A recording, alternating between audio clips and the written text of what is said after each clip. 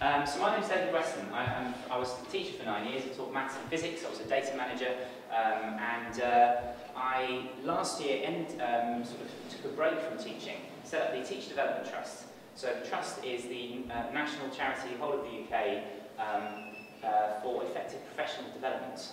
And so we're really interested in how do teachers improve what they do so that learners have better outcomes, and it's based on the evidence of what really works. So we need to unpack a lot of that and what works means. First of all, I want to point out this irony here, which really someone should have pointed out right at the beginning of the day, that actually there's kind of an implicit assumption that if teachers are more versed in research, that actually things will improve. But actually there really is no research that can show us that. So the evidence for evidence is very thin, which I think is a little bit odd, that no one else has mentioned that today. We're just assuming if more people know stuff, things will get better. It's entirely possible if we teach teachers more things, they'll get more and more confused, make more and more wrong judgments, and things will get worse, but we'll see. So I want to talk about how do we choose what works, how do we reject, why do people reject some of those things about what works, how do we then implement some of these things about what works, and then generally a few ideas about the system. So, want to pick on this particular idea, which was teaching assistants. Telegraph, 2011, teaching assistants useless. Okay, that's effectively what they said. Now, this came from a piece of research in the Sutton Trust, where they basically said, look, the overall effectiveness of teaching assistants is 0. Now, when you actually unpack what underneath what they actually said was they basically found lots of different studies, and I don't know if this is how the effectiveness was actually arranged, but it's just as an example. And effectively what they found was there were some cases where, oh, I can't do that, can I? Some cases where people used teaching assistants where it was negative, and actually it caused a problem, and it harmed the education of pupils. In other cases, over here, they found there were situations where it improved the education of pupils, and they made more progress, and so on. And then they said, okay, overall, on average, therefore 0, teaching assistants don't work, they don't make a difference. Now, clearly, you can see from that that actually there's a very complicated story about teaching assistants, which as soon as you unpack the information, is actually very, very interesting. And it turns out, on this side over here, you have teaching assistants isolating a pupil in a corner, doing all their work for them, stopping the teacher from giving them explanations, giving them lower quality explanations, whereas on this side, you had teaching assistants who were adding value to those the teachers who were in the classroom, and they were going and adding extra challenge and supporting the teacher in a way that was really effective. But we don't get that from teaching assistants, effect size 0. Now, what we need to do is not just look at what's the average effect size of something, and what's the average effectiveness of something, but we really need to think about when we're choosing what works, is actually saying, recognising that every summary of the research out there is actually based on a huge number of studies. So again, I've picked 2 things from this Sutton Trust toolkit, which is now owned by the Education Endowment Foundation. And basically what they're talking about is there is a range of research, for example, that smaller class sizes effectively, on average, are a kind of 0 effectiveness. Sometimes it made things worse, sometimes it made things better. Whereas learning to learn strategies, metacognition, do you understand how you're learning? Those things, most of the studies were positive. So pretty much, if you're going to choose whether you're going to do smaller class sizes or learning to learn, well, you have no idea how it's going to work in your school, but hey, let's play the probabilities here. Let's pick something that looks like it's worked in more places elsewhere. But that's all you can say. We don't actually know whether in our school, learning to learn we might have an implementation here. So actually saying what works, well, it's a bit daft saying what works, because we don't know. We don't know how it's going to work in our school until we actually try it. So there's the problem. To simplify things for practitioners, people say, in this context, researchers want to say in this context this was effective, but to try and simplify for teachers, we end up saying this is effective, do it. And that's the problem, because actually, if a teacher just listens to that, then actually they won't know the complexity of what's underneath it. Now, then of course we can say, well, what does effective actually mean? And people have talked about this quite a lot today, so I shan't spend long. In the medical world, there's not too much controversy. We don't want to kill people. Okay, so if something ends up killing people more, it's probably bad. If it kills people less, it's probably better. In education, though, then of course, as soon as one person says, this improved my maths results, that's great, but someone else will say, yeah, did they actually get better at maths, or were the results better? You know, what does an exam actually mean? Does it really help you in life? Maybe we should be looking at actual learning, and then someone else will say, well, what's learning, and how do you measure it? And, you know, you say learning, but I think we should in fact have progress, because it's all about not just what they've learned to absolute attainment, but progress. And someone else says, but that doesn't matter, because actually it's all about what knowledge they have at the end. And then someone else says, no, forget knowledge, it's all about skills. And then someone else will say, I don't really mind, I just want citizens with lots of well-being and maybe engaged in their studies. And they'll all argue with each other, and if you have a study that comes out and says, this improves exam results, all hell is set loose, because suddenly everyone's going, well, I don't believe that's the actual outcome for education. So we don't have this luxury the medics have of, did they die or not? We have every single study we have to say, well, okay, is this actually the outcome we're interested in to start with? Now, John Hattie, who's also been mentioned many times today, of course, synthesised thousands and thousands and thousands and thousands of quantitative studies, and he sort of said, right, I need to find some way to compare the effectiveness of this to the effectiveness of this. And he decided to settle on this thing called effect size. And he said, right, this is a language I'm going to adopt, and we're going to have big effect sizes up here, and it will surprise very few people from after today to see that feedback is right at the top, and if you feed back better to students, they will improve. And then right at the bottom, then actually things like team teaching actually make very, very little difference and actually doesn't really help. And John Hattie synthesised all of this and thought, well, that's quite interesting. Now, the trouble with effect size is it's now a currency. We're all going, effect size, what's the effect size of this? What actually is it? To demystify it, it's literally this. Let's say, maybe slightly simplified results. Okay, so we had, before the teacher did something, this was the set of scores that they got. After the teacher did something, this was the scores that they got. Scores are quite spread out. Everyone went up by exactly 10 points. That's great. The average went from 30 to 40. They were pretty spread out. So actually, this 20 here would still have been fairly low here, and this 50 here, even after the intervention, would still be fairly high here. So it's quite effective. Effect size 0.63. We just do the average of that minus the average of that divided by how spread out the scores were. Okay, and there are some complications around that. Another set of results. This time, the students got 28, 29, 30, 31, 32, and they changed to 38, 39, 40, 41, 42. Everyone went up by exactly the same amount. That teacher changed those scores by exactly the same amount. The difference in this case was that the lowest score here was now much higher than the highest score over here. So you could say, on the one hand, well, that sounds much more effective because the scores which are all over here have now all moved to here, rather than scores that were here moving to scores that were here. So this shows an effectiveness that's much bigger. But of course, it depends. It depends, well, what do we know about the class? You know, maybe it was just by random occurrence they all happened to be close together beforehand. We don't know. So actually, one of the issues we've got here is that even though that appears to be a lot more effective, this, how spread out the results were, is massively influential on effect size. So if you've got a school where you do math setting, for example, then if you take the middle set, which are all going to have scores quite close together, that's going to have a very small standard deviation of their scores. So the effect size is going to appear much bigger. So therefore, anything where you've got setting is going to appear more effective than when you've got mixed results, because their standard deviation was much bigger. So just that simple little formula here, that causes big problems. So actually effect size, we've got to be very careful about that when we start adopting and saying, what does it mean? Because actually every single study back in Hattie's table here, we need to go back and say, well, wait a minute, were they mixed or were they set? In fact, were they even using the same measures? In fact, what methodology did you use? We can't just go effect size and then gloss over everything else. Another problem, Hattie said, look, I looked at thousands and thousands and thousands of things, some of which are here, and pretty much everything I looked at, nearly everything I looked at, had a positive effect. Pretty much, you change anything in the school, everyone's a bit happy about it, they've done something new, they're thrilled, they're motivated. On average, everything has a positive effect, pretty much. So he said, look, if you put all these things in a table, why bother with the lower half of the table? What's the point when you might as well spend just as much time implementing something in the top half of the table that appears to be more effective?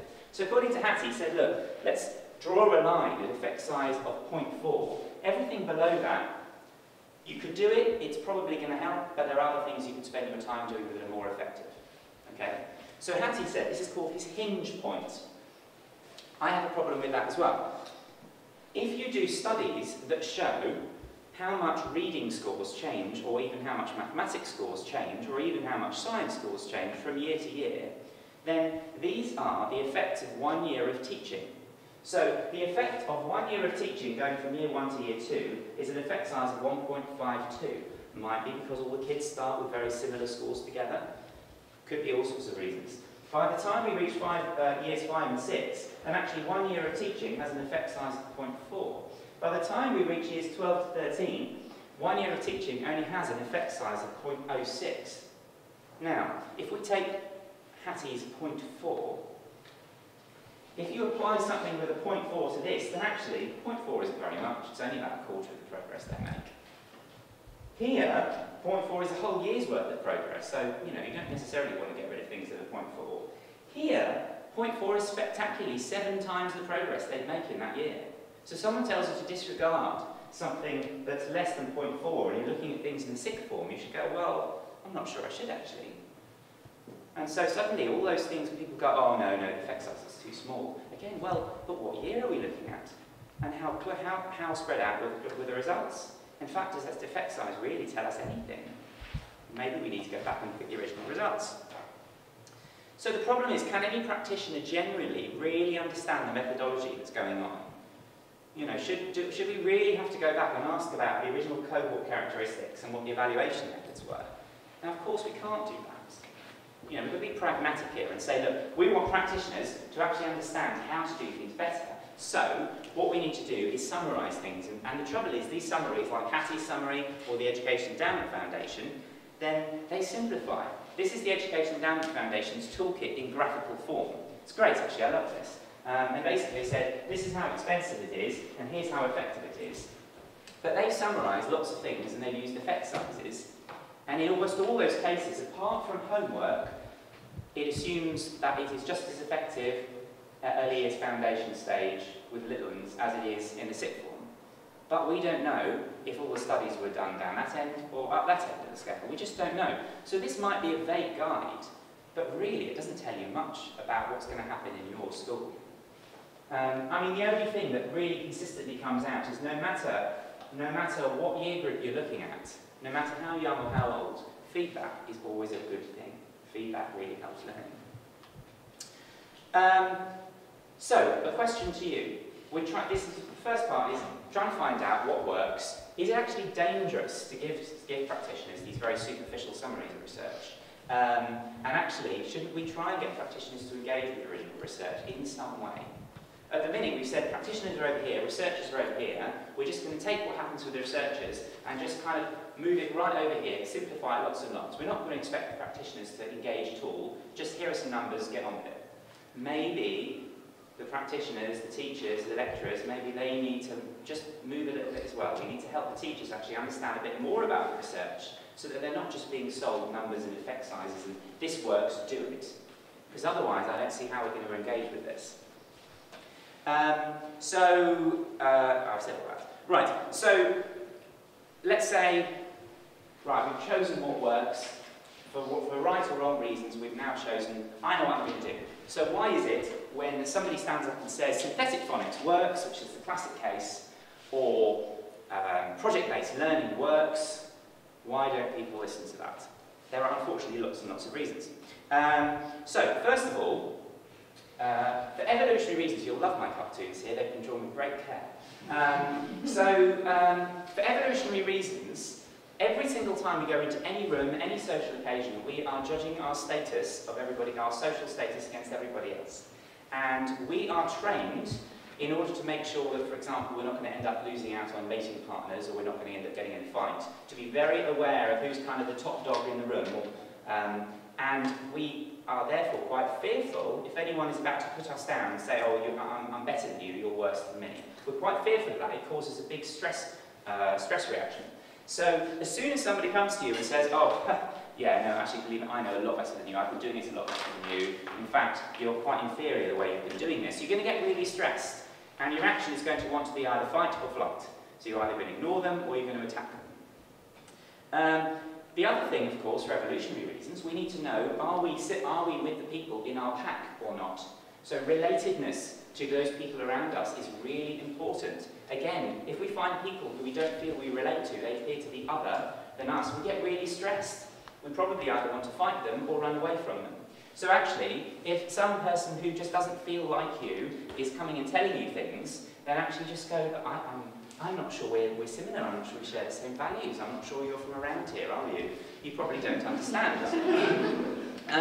Timeliness, this is another classic one, saying, you know, I'm sat here and I don't have year 11s this year, but actually now I've moved on and now I'm taking them in the lower 6th.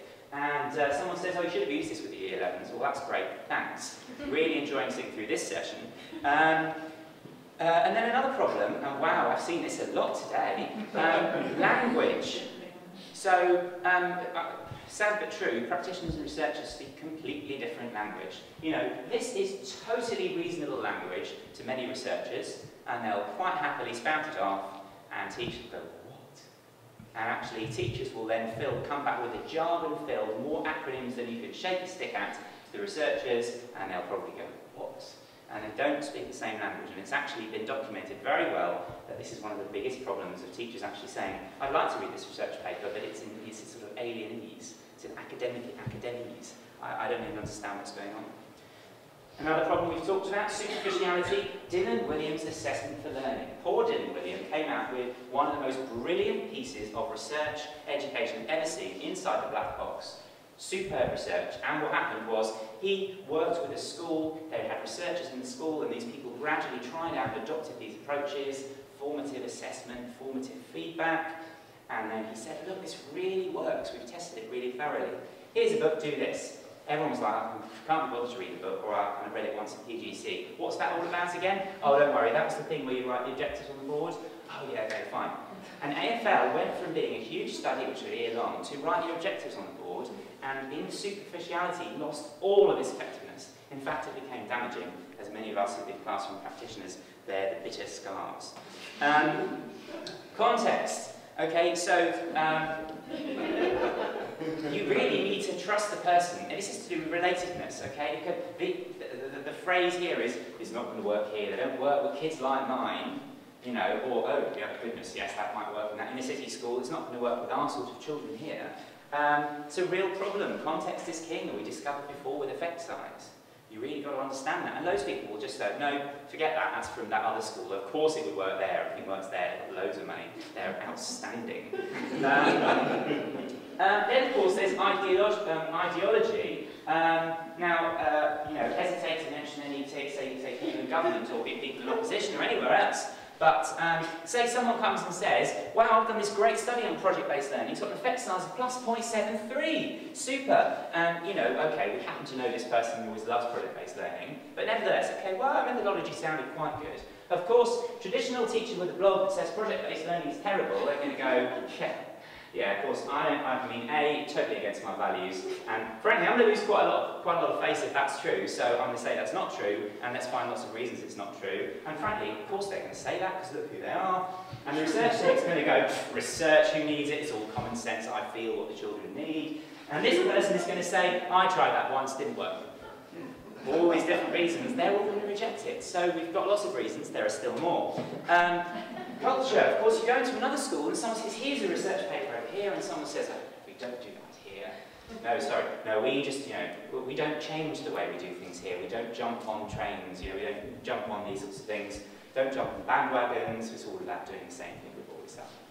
So it could be a cultural issue, or of course, teachers are busy, they are stressed, they're insecure, you know.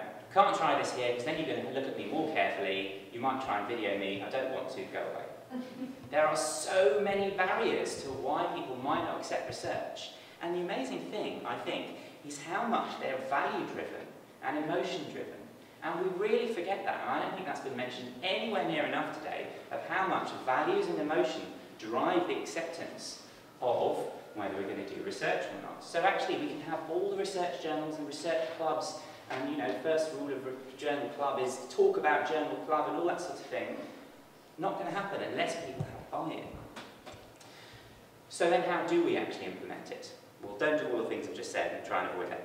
Now, CPD, of course I'm going to talk about CPD. The Teacher Development Trust is the National Charity for Effective Professional Development of Teachers. And unfortunately, when I started the trust, I started it because I was shocked. Having been a teacher for 9 years, I kind of read some things and thought, that's actually really shocking, but sadly it really chimes with what I've been having myself. And in a survey carried out by, for the TDA, obviously no longer exists, they said, right, we're going to look at, I think, about 100 different CPD experiences, and we're going to see which of those has the characteristics of something that will change practice. And 99 did not. 1 did.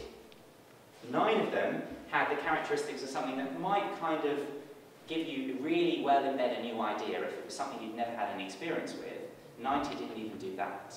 A lot of them just told you some stuff, made you aware, and you'd probably forget it. How are schools aware of this? Are they aware that when we go on CPD courses, it almost never ultimately has much effect on our learners? We feel it changes our practice. But actually, only 7% of schools ever actually say, so you've been learning about this year, has it improved outcomes for your learners? And in fact, if you're in a secondary school, it's only 3%. That's pretty bad. And actually, to be honest, I reckon if you went to some of those schools and said, so how do you check those outcomes? Oh, we ask the teachers. So I think that's too high. Is that true? So how do we make it better? We can't just do one-off courses, they don't work. We can't send people leaflets, it doesn't work. We can't do sorry to the Education Endowment Foundation, we can't publish it on the website and assume people will make it work. They won't. So, first of all, you need to get buy-in. You need to say to people, right, why are we going to choose what we're going to choose? You need to have some choice in this. It can't just be, I am your leader, I'm telling you. And it needs to be relevant to what we are all doing together. That's really important buy-in. Second thing is we need to have more evolution and less revolution. It's really hard, given it's a values-driven process, to change suddenly from I believed in what I was doing, and of course everyone believes in what they're doing, you know, because we're teachers, to suddenly say I have to adopt something completely new. It's actually much easier to pilot things with some people who are keen already, and then let others learn from colleagues who they trust, who they have a relationship with, and say, okay, yeah, I can begin to see that happens, let's let it spread, let's let it evolve. If everyone is cynical, maybe you can take them to a school where these sorts of things are happening. They go, gosh, these people they seem to be a bit like me, and these kids are a bit like ours, and this is working, and gosh, that's really interesting. So evolution is really important. Inquiry is probably the most important thing that we can do, and that's not telling teachers, but letting them inquire and learn it and acquire the knowledge. So this is a process we use, Mini-Plug, our National Teacher Inquiry Network, of which there are members in the room. And essentially what we're saying to teachers is, look, here's a piece of research. You need to say, what outcomes you're going to try and change. And then, in perhaps a triad, you're going to see what happens, lesson by lesson, plan, lesson by lesson, observe each other, discuss what happens, and see, as you cycle through, what's happening. And the first time round, you try and implement these ideas, you'll probably find it doesn't work perfectly, so you'll go back to the research and you'll talk to the expert, and you will gradually build up through a process of trial and error and refinement, an understanding of what it is and the underlying theory. So, I'll skip past that, that's talking about lesson study. We can't tell people to do feedback. That's no good. How do you evaluate that someone is doing feedback apart from sitting in the back with a clipboard and saying, you did feedback, well done? Who knows if the feedback helped anyone? What we need to say is, right, okay, I want to improve reading of the Quiet Free School Meal Boys in Year 5. I've got a very specific cohort, I've got something very specific, we're going to do it by using feedback. Now I can tell if the Quiet Free School Meal Boys in Year 5 did improve their reading, because I can check before I started and after I started and see if I've really made a difference. Now that's professional development to improve learning. That's not just professional development to make me do different stuff. We can't just say, did you find that was better? And how many people here have gone on a training course where at the end they said, did you enjoy the course? Quite a lot of you, yes. I'm telling that partly from hands and partly from laughter. We can't just have subjective judgments, although they are important because of professionalism and understanding. If you don't have any subjective judgments, there's no reason for you to get better at judging. You need to have objective and subjective judgments. You need to have direct measures of the reading and indirect measures. Are you turning up to my lessons? Are you taking more books out of the library? We need to have quantitative measures. How many books are you taking out of the library? What score do you get on the reading test? And qualitative. I can describe the fluency which you have. And let's describe the different sorts of books you're taking out. We need all of these things to evaluate what we're going to do. We need to have a leadership and culture where the head doesn't go, do feedback! Because that's a problem, where the head actually says, right, tell you what, I know you're all a bit cynical, so I'm going to try and do some new feedback stuff with the quiet Year 5 boys and around reading, and you can come and watch me do that and help me do it, and then once you're sure that I'm genuinely not doing it for performance management's sake, then I might ask you to do it as well. We need heads who... So I went to a school at some point in the past few months, and we do a little CPD audit when people join our network. And we said to one particular head of department, so to what extent is sort of innovation encouraged here? You know, how much people take risks? And he thought that and said, not at all. Really? He said, yeah, no, pretty much. I mean, with these drop-in inspections, we basically just do the safe thing now, you know, we don't really take risks. And my jaw dropped and my colleague's jaw dropped, and I'm like, oh, okay, right. Not great. That was the head's fault. Of course, you know, right, we're making sure people are doing the right thing. Unfortunately, totally stifled any risk-taking. Some schools systematise research, some schools have journal clubs, some schools have inquiry that goes on. They do exist. School up north, Cramlington Learning Village, wow, love it. They spend 2 hours a week, every single week, where they plan lessons together and they look at research together. Wroxham Teaching School in Potters Bar, primary school, amazing. They're all doing master's research in some sort, they're all doing lesson study, and they're looking at research all the time. Relationships. It's got to be about relationships. Understanding research is a social and interactive process. It's not about reading stuff.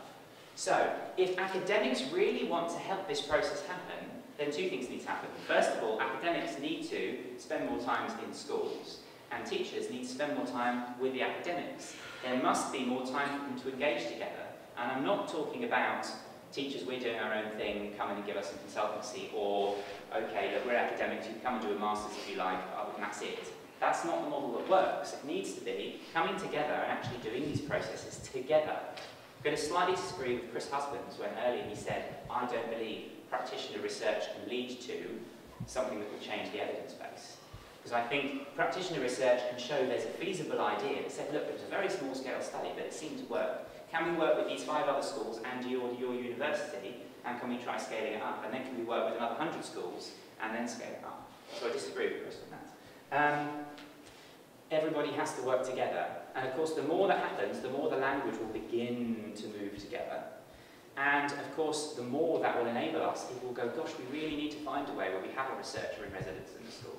And every university department will say, actually, we need a lot of our academics who do still spend time in school. You don't find medical researchers who proudly say, oh, I haven't taught for 20 years. They're all saying, oh yes, I performed this bit of surgery last week. And when they stop doing the surgery, usually they stop publishing. You know, it's a course you're practicing at the same time as researching. And again, I don't want to go down that medics do it best because there are plenty of problems. But I think we can learn something from that. We need challenge. I don't know if you can see this, but and we're all firmly opposed to any form of groupthink. Right JB, right JB, right JB. The whole idea, groupthink's really easy. If any school thinks, I'm going to do all this inquiry stuff, we're going to do it by ourselves and not get anyone externally, you make a mistake. Because you're all going to start agreeing with each other at some point, and you might all be wrong. You need time and resources, we talked about that already. And then the final thing, which you have to frankly have spent a whole hour talking about, but I won't promise, is I have to take this research over here. I have to make it work in my context. I might have to tweak a few bits and change a few things and make it work because for our kids they have different needs. But we always have to have someone going, yeah, but with the original research, when it actually worked, that's not what happened. There is never going to be an easy answer to this, and you can't change everything, and you can't change nothing. You need to adapt it just enough, but not too much. There needs to be a constant tension. And some schools are going to go too far in contextualising it and lose the effectiveness, and some researchers are going to go too far in refusing to let people change, and it will also be ineffective. So we've got to scale things up. I've had a brilliant idea, let's do inquiry and see if it suddenly materialises as something huge, and we're going to take the big ideas there and we're going to scale them down to make them work in our classrooms.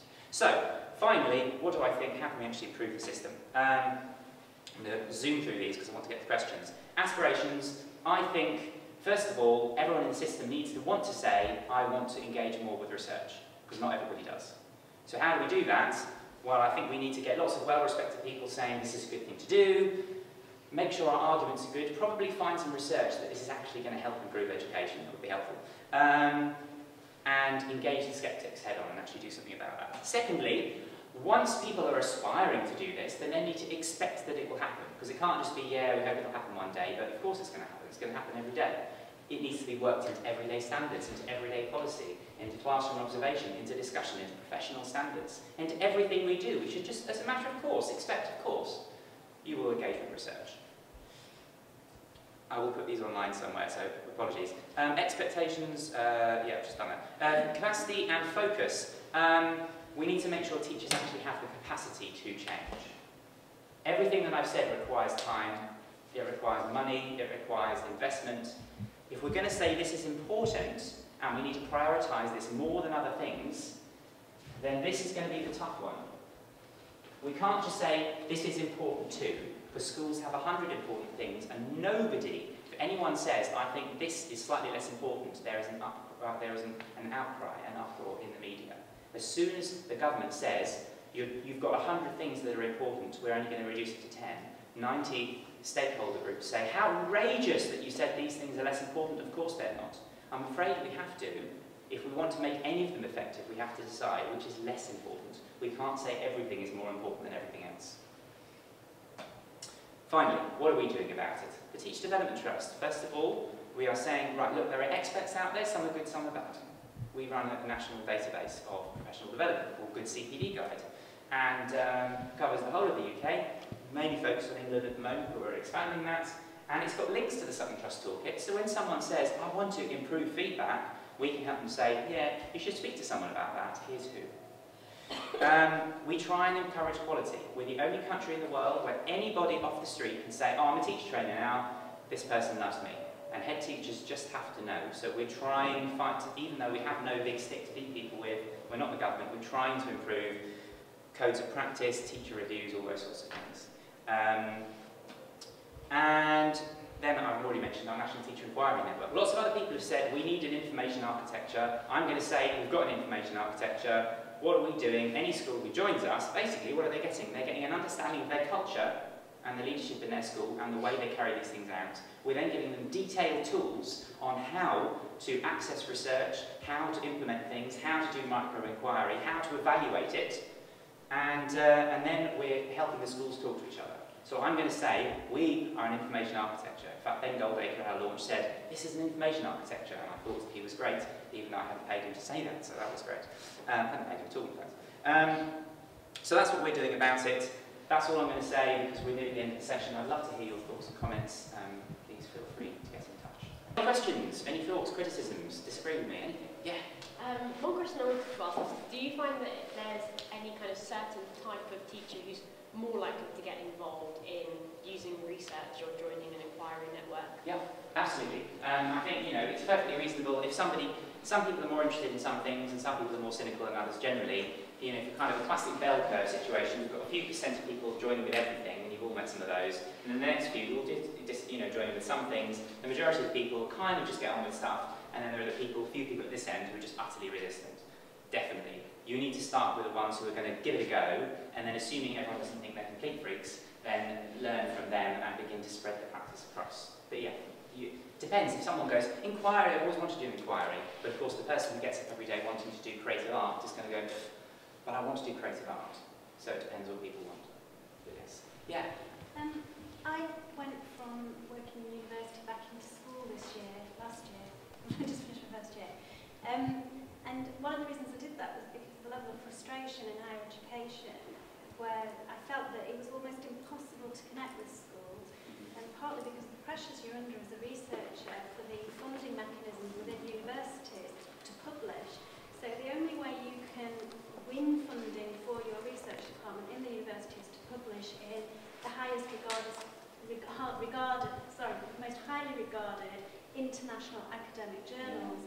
And to get into those, you have to write at such a complex, opaque level. And also they're then barred unless teachers have Athens or Shibboleth access to those journals, they never get to read them.